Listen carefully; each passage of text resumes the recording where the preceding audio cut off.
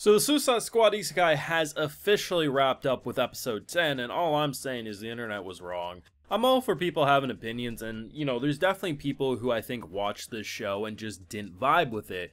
But most of the criticisms that I've seen mostly discussed online come from a place of just wanting the show to not be the show. And the best way to describe it is, it would be like if I walked in watching a basketball anime and got upset that they played basketball. Because almost all the criticisms I saw boiled down to stuff that came from a place of like either people just not naturally being into superhero stuff and then being Pikachu faced that this functions like a superhero story, that it may not be the most complex thing ever, maybe a lot of the story beats function in a predictable if not straightforward way, but a majority of the comic books I've read do the exact same thing, and I know that and I expect as much. But then there's also criticisms that made no sense to me, and it's funny because one of them just absolutely gets slapped away. So when Harley fought Katana a couple episodes back, people are like, this is absolutely inexcusable. There's no way Harley Quinn should keep up with Katana. This is BS.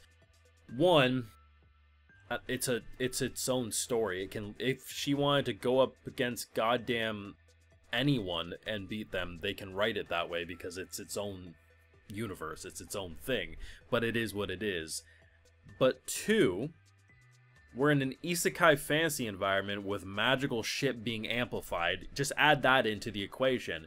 But the funniest part is three, turns out it wasn't even Katana, it was Joker that entire time. I just think people wanted to be mad about this show, and it is what it is. I have the unpopular opinion online. I could easily come up here and just say this is the most dog shit show of all time, and probably I'd get more views because one, hate sells better than hype, and also two, most people just didn't vibe with this show. But I'm gonna be honest, this show was fire. They sequel bait you. There definitely is room for a season 2, which this whole season I expected as much. But they haven't confirmed a season 2 from what I understand. But honestly, if for whatever reason they couldn't do more, like it didn't sell well enough, it wasn't popular enough, that they had to leave it off here, despite the story being open-ended, it actually kind of works as an open-ended. But at the same time, knowing Joker's been here this whole time, taking up the identity, trying to prevent this from happening, a Joker versus Harley matchup, come on, we need a season 2. That's all I'm saying. Now, of course, I do have full live reactions over on Patreon. If you want to see my full and good thought to any of these episodes, it's going to be over there exclusively. I know I didn't talk about it last week, but I did watch it. Fantastic episode 9. But production was fire the past couple episodes, especially 10, though.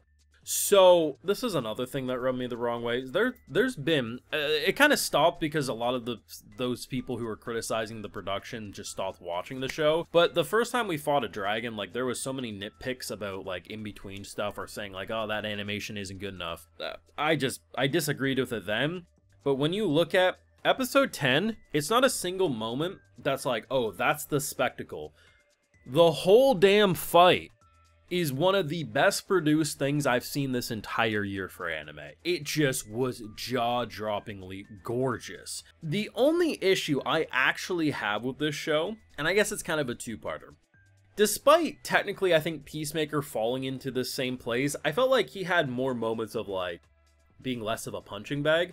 I think Shark got underutilized, if we're being honest. I felt like he never had his true moment to shine. If anything, he was more of a punching bag, which is fine. But, given what they're able to accomplish with all the other characters kind of like going outside the box of what you expect, I would have preferred to see a bit more with him. But in general, I appreciate that in fights, everyone did have their moments. So it's kind of crazy when Shark's biggest moment was allowing a sword to rip through his stomach in order to behead the bitch. But it is what it is. There was a magical girl transformation. Harley Quinn just magically transformed, Clayface strikes a pose, MJ style. Like, it was, I love the fact that they let them all suit up in this like isekai magical BS way. You know what this show is.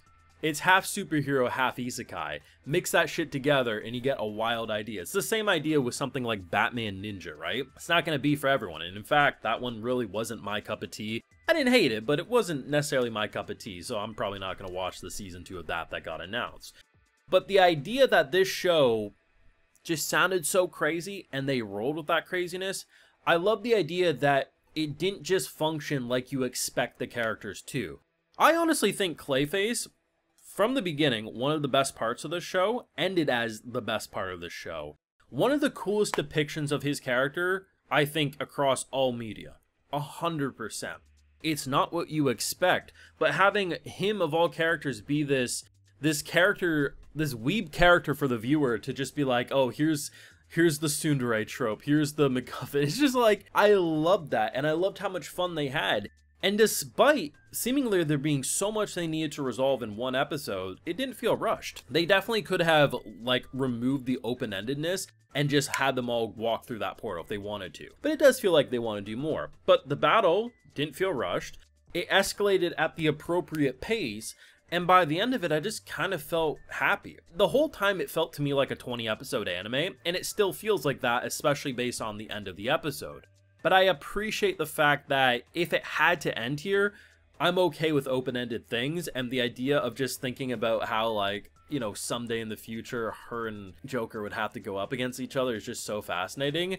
And honestly, despite not needing the katana thing to be revealed that it was Joker all along, I actually do appreciate it. It makes me, just more excited to see stuff if they do give me more, which I think they will. At the end of the day, I think, this show is just so unique, it was so fun, and honestly was one of the more memorable isekais that I've seen this year. It didn't end up being the best isekai of the season like I thought it would after the first 3 episodes, but it lived up to what I needed the show to be.